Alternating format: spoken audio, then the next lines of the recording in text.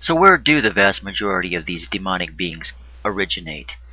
We know from Scripture the first angel to be cast down to the earth was Lucifer himself, whose spirit entered into a serpent and deceived the parents of the human race, Adam and Eve. He got Eve to question the authenticity of God's Word, which in turn provided a foothold in her mind by which Lucifer could bring about rebellion to God's instructions and authority. At this point, sin and death entered into the world as Eve stretched forth her hand and took of the tree of the knowledge of good and evil, and her husband with her. From that moment on, the sin nature passed upon all born through the seed of Adam. Rejection and rebellion against God is indeed in the heart of all men. Satan's deception in the garden was his first assault against mankind. It is through deception he perpetrates lies which lead men down the path of absolute and irreversible destruction. The second siege upon mankind occurred in the days of Noah, where it is recorded, "And it came to pass when men began to multiply upon the face of the earth, and daughters were born of them, that the sons of God saw the daughters of men that they were fair, and they took them wives of all they chose. There were giants in the earth in those days, and also after that, when the sons of God came in unto the daughters of men, and they bare children to them." Genesis 6, 1-2 and 4.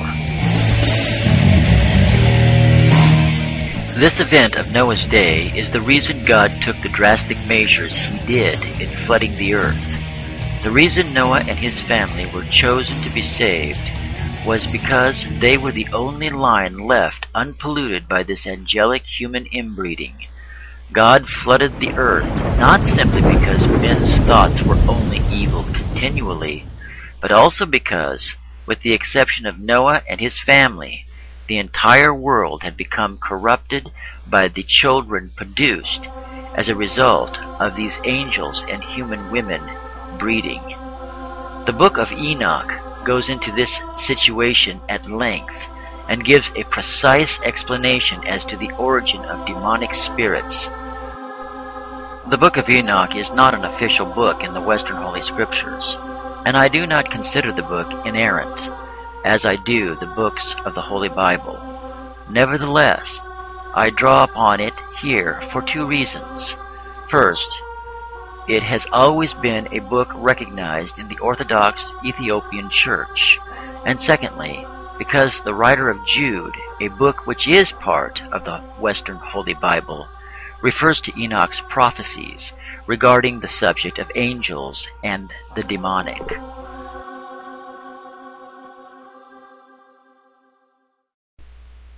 And the angels which kept not their first estate, but left their own habitation, he, or God, hath reserved in everlasting chains under darkness, unto the judgment of the great day.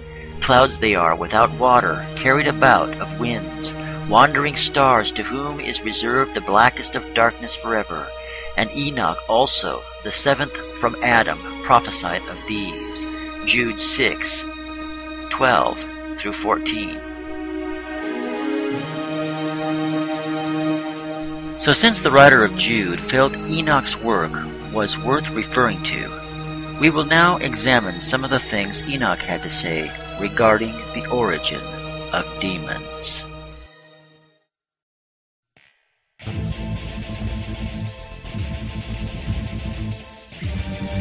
It happened after the sons of men multiplied in those days, that daughters were born unto them elegant and beautiful.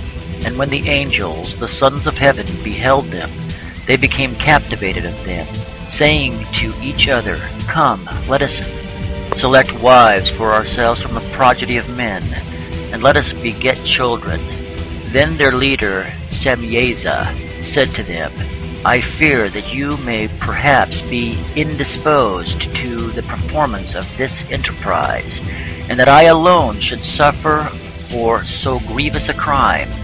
But they answered him and said, We all swear and bind ourselves by mutual execrations, that we will not change our intentions, but execute our projected undertaking. Then they swore and bound themselves by mutual execrations. Book of Enoch, chapter 7, verse 1 through 7.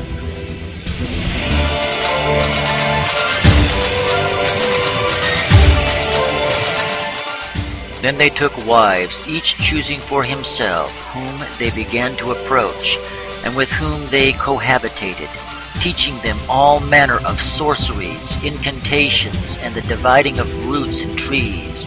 And the women conceived and brought forth giants whose stature was as much as 300 cubits. Enoch chapter 7, verses 10 through 12.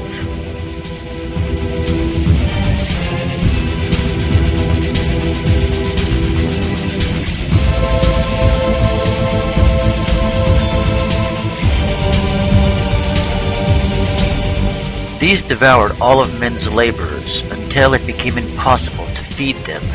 Then they turned themselves against men in order to devour them. Book of Enoch, chapter 7, verse 13.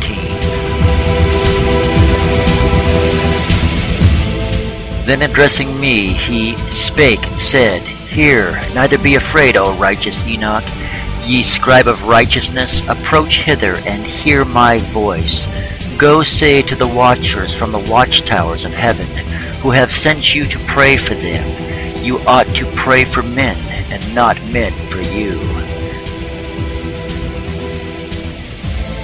Wherefore have you forsaken the lofty and holy heaven, which endures forever, and have lain with women, having defiled thyselves with the daughters of men, having taken to yourselves wives, having acted like the sons of the earth, and having begotten an impetuous offspring.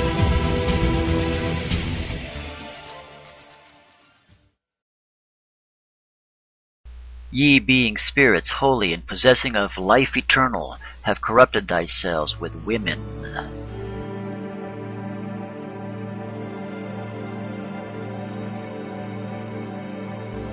Having lusted in the carnal blood, ye have lusted in the blood of men, and ye have done as those of flesh and blood do.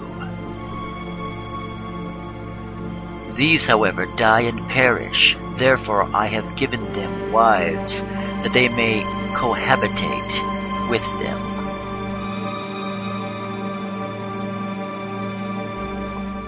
That sons may be born of them, and that this might be transacted upon the earth.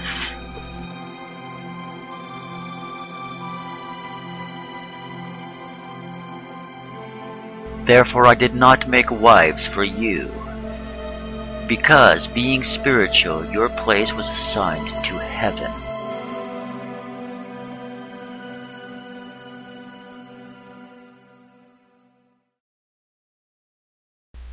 Now the giants who have been born of spirit and of flesh shall be called upon earth evil spirits.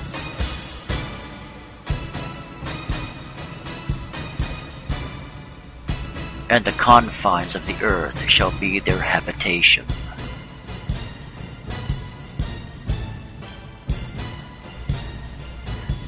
And the spirits of the giants shall be as clouds, which shall oppress, fall, contend, and bruise upon earth. Book of Enoch, chapter 15, verses 1 through 9.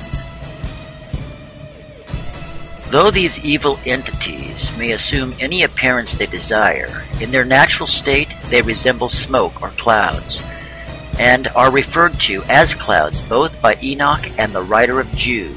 In fact, Jude calls them clouds without rain, carried about by the winds. These are the evil spirits of the Nephilim, and their goal, like their fathers, the fallen angels, are to hurt, harm, and destroy the whole of humanity. If so, it would need a strong breeze to travel this fast. But Guy's clothes and hair never move, indicating that no wind is blowing.